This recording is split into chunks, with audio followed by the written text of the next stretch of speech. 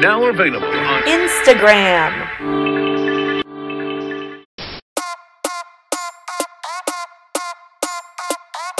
First thing I want to say is to our audience that has been watching, thank you so much for watching. 40% of you are not subscribed, but you're still watching, and you're watching a hefty amount of this crap. Just subscribe. If you're getting this crap, you might as well subscribe to this crap. Buckle up, we're gonna talk fashion stuff. So let's do it. Okay, first up. The Tiffany Basquiat Advent Calendar that just came out. We're closely following Tiffany's every move. Because there are so many things that are happening. LVMH just bought Tiffany & Company in January of this year, I believe. So since then, they've been doing a lot of things to try to revive the company / give it a more youthful feel. So the annual Advent Calendar, it's a 4-foot white oak cabinet filled with 24 blue boxes filled with jewelry and objects. The price is unknown. It's one of those price upon requests, but the 2019 calendar was $112,000. They didn't do one for 2020 because the pandemic. Let me crunch the numbers on. Would be 4,666 per piece. .66. This is a devil's number. 4666666. Okay. So wow. excited. Wow. So okay, so it's beautiful. It's cute. It's beautiful. I mean, it's beautifully made, and all the little boxes are so adorable. But I don't know. Where's the Basquiat in it, though? On the outside of it. Miniaturized version of the painting printed on the cabinet, I'm guessing. Yeah. I mean, it's very cool. Kind of Also, embarrassing, too. It's kind of cringe. it's kind of cringe, but it's kind of like cool too. But it's kind of cringe. think it's more Depending cringe on than who cool. gets it. Is this cringe or cool? Let us know. Can I ask you this? If you were like dating someone and you went into their this is house, a deal breaker. you don't want to date. You don't want to date I don't them? want to see any Basquiat, like sneakers, unless you have like a poster. Wait, that's but real. if I would see anything of Basquiat's, I would want to see a $112,000 Tiffany & Company cabinet with like curiosities in it. I'm okay with that. You're kind of cheesy, but I'm also thinking, let's have a martini. No. I don't know. A Chanel surfboard's cheesy and good. This is not that. I mean, Tiffany's has continued to remain in the headlines lately in the midst of this rebranding. First, they did the Beyonce and Jay-Z All About Love campaign with the Basquiat painting. And then they did the Daniel Arsham collaboration, who's also an artist who has collaborated with Kim Jones at Dior. So there's like street cred there, a more young vibe because his audience now knows him from Dior. So it's hypebeast audience. And then they did this campaign called Not Your Mother's Tiffany. That one backfired. The older customer did not like being... Rude. They thought they were being mocked. Excuse me. Yeah. You don't want my money? Just to single them out and say, not your mother's Tiffany? Wow. Don't bring my mother into it. If Tiffany & Company want to consult with us with ready-to-wear, we would love to help with that. We make ourselves available. See you in Paris. Or NYC. Even LA. Initial meetings on Zoom, too. I could do that. If they want to connect with a younger audience, who better? Than us? Really? I don't know if we... Show your TikTok move. I follow this TikTok account of TikTok favorites on Instagram. It's just a compilation of the worst of TikTok, aka the best of TikTok, but it's just cringe. There's so much cringe. Don't go on unless you're ready to be funny and cringe. That's the 2 requirements. I'm ready to be funny, but not cringe. Just being cringe is so cringy. I need to be not embarrassed, I guess, to just be embarrassing. It's just really hard for me, you know. How did we get here? I don't know, but back to Tiffany. So the newest way that Tiffany is plugging into the younger audience is the new collaboration with Supreme. It's launching on Thursday, November 11th. So actually by the time this airs, it's already launched, which means it'll sell out probably by the time we're talking right now. It's already over. It's interesting that they followed Kim Jones' collab with Daniel Arsham and then they thought to go to Supreme. Yeah, they're kind of following Kim Jones' footsteps. Kim Jones' moves are good moves. Those are the moves you want to make collaboration-wise. I didn't think they were going to go more hypebeast, younger guy route. They were signaling it all with these other, from the Beyonce, Daniel Arsham, and the Not Your Mother's. It was like and Jay-Z. going a different way. Yeah, but I also thought that they were going to go more fashion route, like Elsa Peretti. They would get me with that. They are not taking the move of like, we're coming out with an aesthetic. No,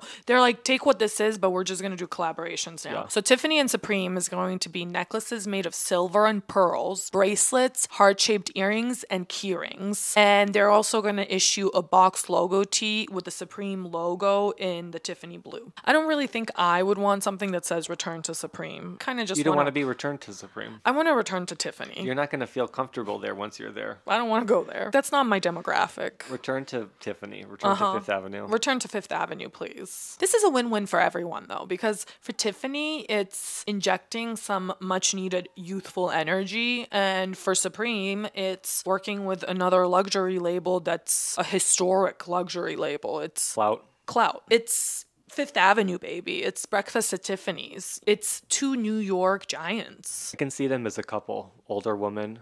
Oh. Younger man.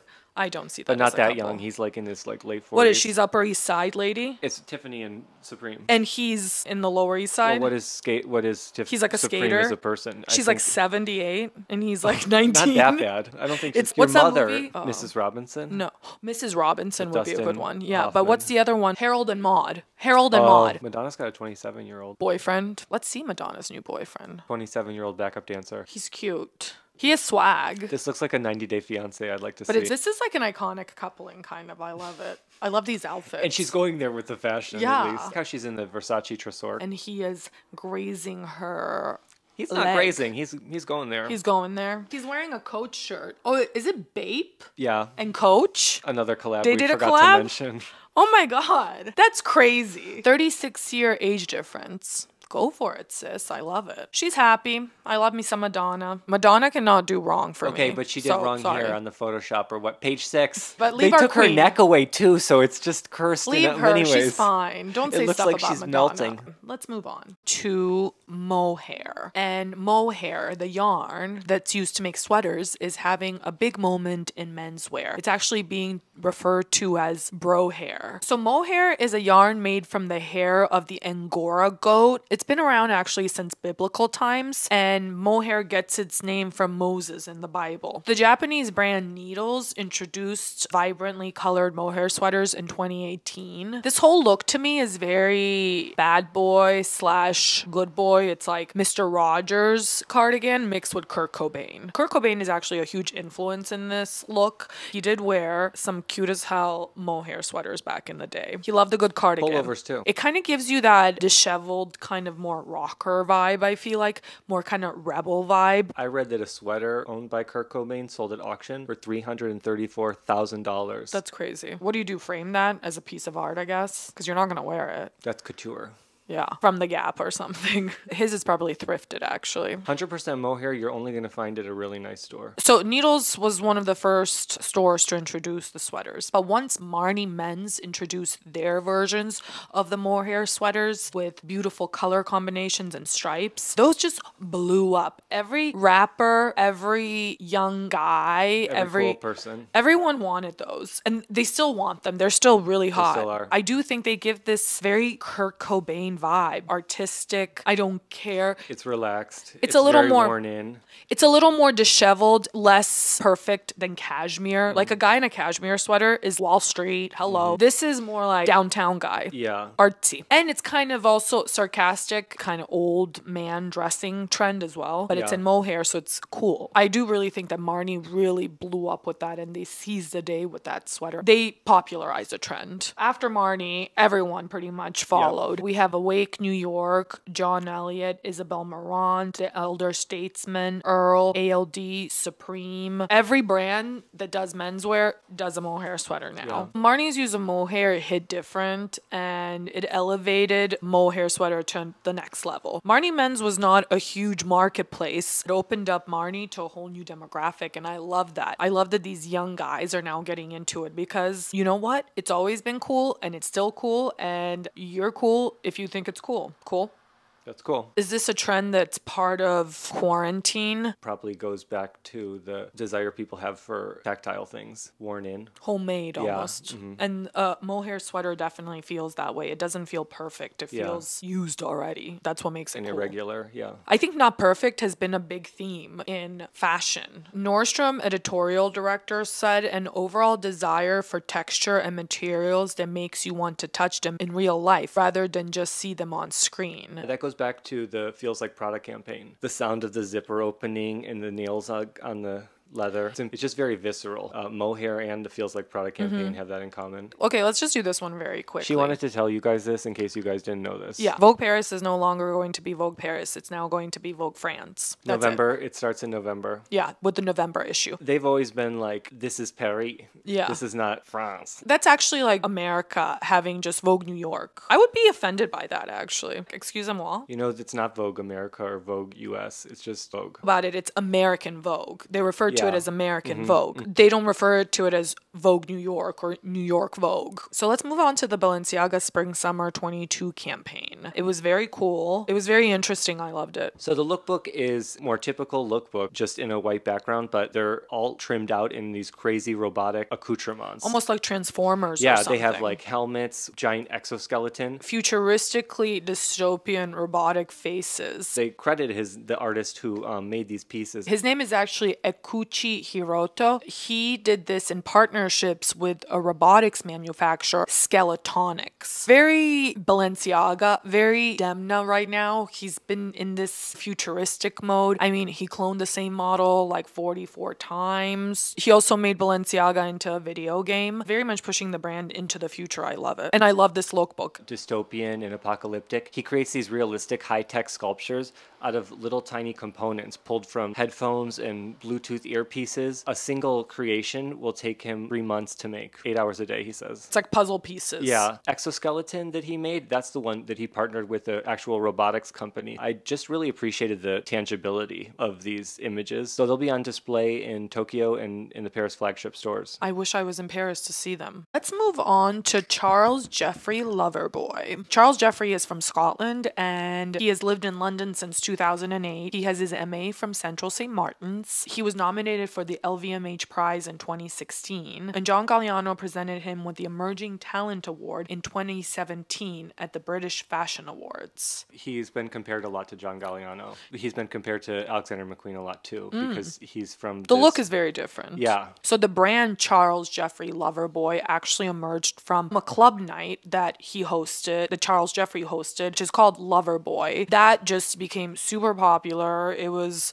just a fabulous kind of club kids inspired crazy night. Yeah. From that club night emerged the brand Charles Jeffrey Loverboy. It's pretty much everywhere now, everywhere that I shop at least. It's caught my eye and my attention and I'm really into it. I love the play on proper Scottish attire, like the tartan, but then it's very club kid at the same time and it's very wild. And there is a tactical aspect to it too. He did the club while he was in school. He did his BA and MA degrees there at St. Martin's. The club night, proceeds from that he used to pay for school. Yeah. And that funded the line too. The first time I came across the brand was at Dover Street Market, 2016. Dover Street Market started carrying the brand. They even had like a pop-up in the New York store. I thought it was cool how he was able to take this club night, turn it into a brand, fuse the whole aesthetic of that club night into the brand, kind of like how Heatherette did, or how Hood by Air and Ghetto Gothic are related. Yeah, Ghetto Gothic was the evolution into Hood by Air. Yeah. So the same thing with this. And at this point, the club night is really the main influence for the line itself. Which unfortunately is done. Because of COVID? No, I think he's just busy. It ran its, of course. That's the thing about these like hot clubs though. They can't be forever. It's kind of annoyed that it's over. It's not like... But I had my chance and I didn't grab it. I guess I haven't been to London in a while. The look is very London DIY. Sarah Mower, editor of Vogue, said that he's the upholder of all that is human, creative, cheerful about British fashion. Well, I do think that there is also this kind of rebellious Vivienne Westwood aspect to him too. It's forward in a very old school British way. It's also visceral. Yeah. Another word of the day. Yeah, visceral. Drink every time we visceral. Clothes are very wild, all about uniqueness. Yeah. It's about subverting gender codes and gender bending. And it's available at Dover Street Market, Matches, Browns, Essence. We'll put links to all the stores that it's available at. Okay, Schiaparelli. And we've been talking about Schiaparelli a lot lately because it's just looking so gorgeous and beautiful. And because we like its designer. Yeah, we think he's hot. Daniel Roseberry. Just think of Rose and Berry. Which is so sweet of a name. He's so, like, cute. You were saying how will this brand expand? It's so limited. Yeah, and I said that I really want to buy some things. I've seen some things, but I've never seen it in person. So guess what? It's expanding. First, it started off last month. It was announced that it was going to have its own little space, a little nook at Bergdorf's in New York. So that's the first step. And then Schiaparelli is going to have pop-ups at Dover Street Market. It's going to have a pop-up at the London store, the Los Angeles store, and the New York store. You're going to whop when you have a brand you love in a store you love. I love Dover Street Market. And buying Schiaparelli there? And I love Schiaparelli. So buying Schiaparelli at Dover Street Market is like, get a that's bucket fun. and a mop, right? Slowly but surely, Schiaparelli is expanding. And it's also becoming very much an it brand with fashion lovers and celebrities. Let's go through some of my favorite looks by celebrities, starting with Lady Gaga at the inauguration. I mean, this kind of looked like Hunger Games, which I kind of loved. Also, it's kind of scary that this is our inauguration and there's someone that's looking like Hunger Games. For fashion's sake, I love it. Bottom of the skirt is, it looks like taffeta of some kind, and it's super full. And then the top has this gold brooch bird on it. She's red, white, and blue. Yeah. She's the American flag. And black. My only thing was I didn't like that this had like the tailored shoulder, blazer shoulder. Really loved the bottom of it. Kim Kardashian at Christmas 2020, she wore this green bodice, a sculptural bodice piece with the wraparound skirt. Is it the Hulk? Incredible. Incredible Hulk. This is the Incredible Hulk, a sexy Incredible Hulk costume or something. Yeah, that's exactly what it is, sexy Incredible Hulk. I love it. I think the earrings are my problem. I love the ponytail. I love it, David. Not with the bustier. I'm so in love with everything in this look. Oh, you are? I love it. So you're in love with this? I'm in love with this. You're not? No. Bella Hadid, I can. This was perfection. Another one, I didn't like it. Really? Actually, this creeped me out. This is perfection. She's letting those things breathe. But I bet you things are taped up there. She went for it. Then we have Cardi B. I mean, Cardi B has been wearing Schiaparelli a lot. I believe this is on the streets of Paris. This is incredible. Look at this headpiece. These are sunglasses, I'm guessing. A Chanel tweed jacket, but it's Schiaparelli with the crazy buttons and the breastplates that are breasts. And this is fashion. Yeah. It's kind of like a wet gold chrome cloth hit her in the face. Let's do Tilda Swinton because, I mean, she's my favorite always. I mean, she's been Schiaparelliing it a few times. Let's go over a few of her looks. One of my favorites is this one at the Suspiria premiere. Hot fuchsia, huge balloon pants, and the blazer. That's the famous shocking pink. And the runway look had the blazer with a different pant. It's such a different thing with pink pant. pant. That was like an older look. One of your favorites? Yeah.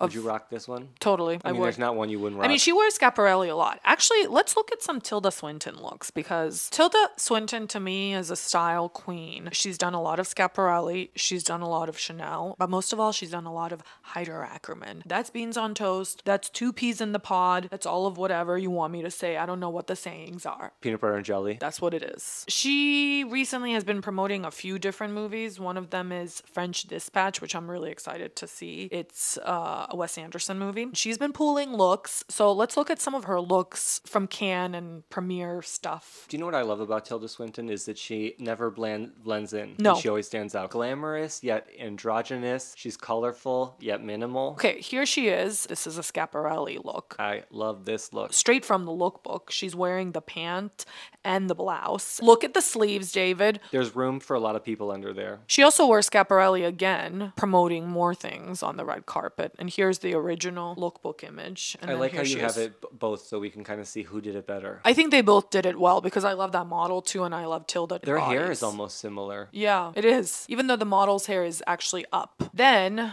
Heider Ackerman and Tilda. She wore a lot of different looks and she definitely did a lot of Heider Ackerman color. He plays with color, but it's always grown up color. I love his color combinations. I love his color blocking. It's so interesting, mature, grown up.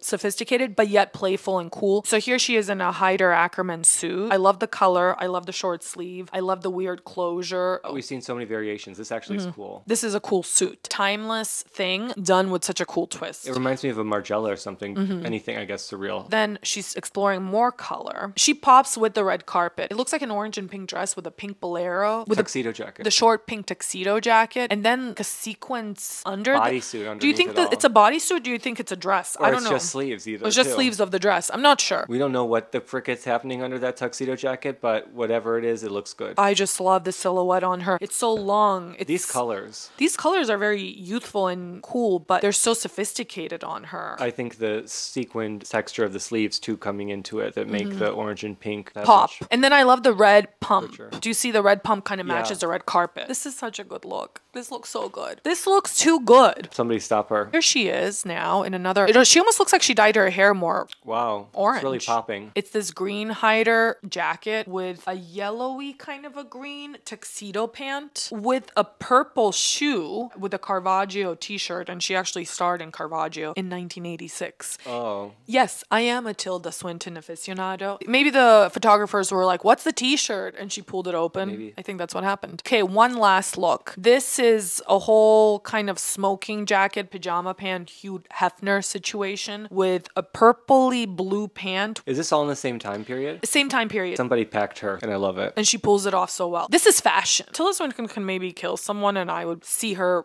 side of it. She would probably have a reason actually if she did do it, like Dexter or something. For the good of someone. Let's finish off the Tilda looks with some of her Chanel looks. She wore a few. Here's the first one. This one's hot off the runway. She looks like she's like healing people here. Oh, wow. I thought that picture was cute. She's healing that lady. Maybe she's like speaking in Latin and like taking her soul. Oh, you think it's like a soul taking situation? Could no. be.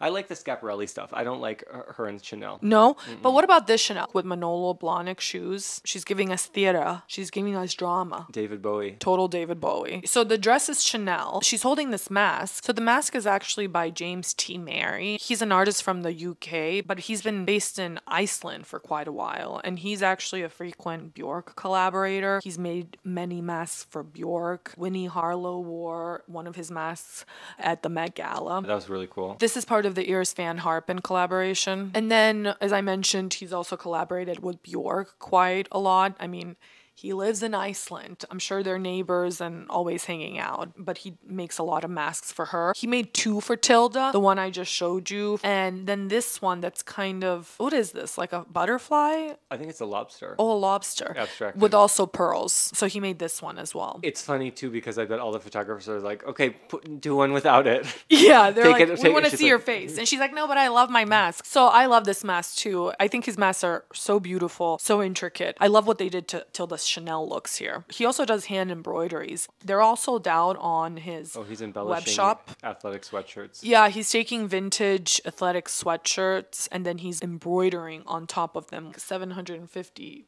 pounds. So they're not cheap. Smart idea. They're beautiful hand embroideries. It's a very cool idea, actually. I love it. So that is James T. Mary and his gorgeous masks and embroideries. We have one final segment that we've been looking forward to. We've both been window shopping online. So I just pulled a few things that I thought were cool that I wanted to show you guys that are in my wish list. And you wanted to show us some of the things in your wish list. Yeah, let's just quickly run down these few items that we have our eyes on. These Sunwoo boots, I've been eyeing for a while. They come in a bunch of different colors. They have them in the green and they have them in yellow and brown. I can show you all the colors. So the toes are, one toe is squared, one toe is pointy. They're different toes and they're patent leather and they're made to order. I was thinking of this brown colors. Whoa, chic. the glove. Yeah, and then Sunwoo also. So another thing on my wish list was the Sunwoo gloves, which are super cool. They kind of give me Issey Miyake vibes. Yeah. There's even dresses. That's one part of my wish list. And then from Marni, actually, as we talked about bro hair, I might want to get the mohair socks. And those are freaking cute. And they come in so many different colors, David. Wintertime here. And it's wintertime, and I love socks. I also have these crazies. I bought that one pair of Marni's that were shearling last season, the black and white. So I'm holding out for these to see if they're gonna go on sale. So they're tan sheepskin pumps. The toes are just dipped in paint. And then the last item that I want to share with you guys is the Frank Gehry Louis Vuitton bag. It's my dream bag. I've seen it on What Goes Around Comes Around for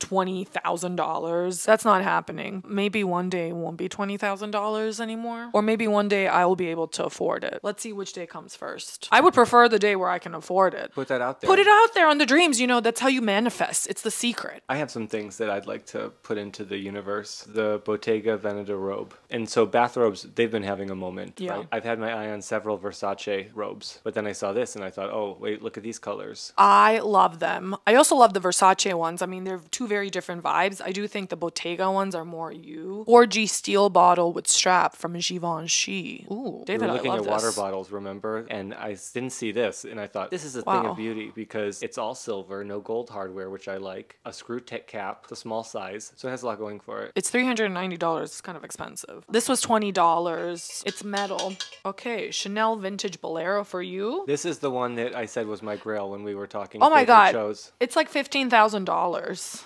Ambitious with that, aren't they? But That's I think they're crazy. open to best offer. This is definitely on my list. I don't know if they made a size big enough for you. For your arms, the length. It could be cropped. You're very tall. It could be cropped, I know. I would just want it. I had another Chanel thing here. $10,000. Hey, it's not cheap over here. 1994 Chanel white logo crop hoodie sweatshirt. I love it, actually. Could you see me in it? See how it's cropped? Oh, God, no, I don't see you in it, David. No, I don't would at wear all. a t-shirt under it. It's not right. Ooh, little Nas Gautier. Yes. I love this. Oh my God, on the real. This is a collectible. Yeah. I'm surprised to see that the price went down. It actually sold for $666. That's what they were all sold for. It'll go up in value. Versace Medusa head motif sweatshirt. I love it. I love it. I love it. I love it. I love the kind of mock neck turtleneck. Yeah, it's a big neck. It's chic. Well, this is the most affordable thing next to the robe. Everything else is a freaking bolero. You want a $15,000 Chanel bolero? Let's speak these two things into existence. I wish you your Chanel bolero. I wish you your Frank Gehry purse. And I hope that you guys enjoyed this show. Do you like that transition? Hit us up in the comments section. Don't be shy. And we'll see you next time. Bye. Pass the pork. Pass the pork.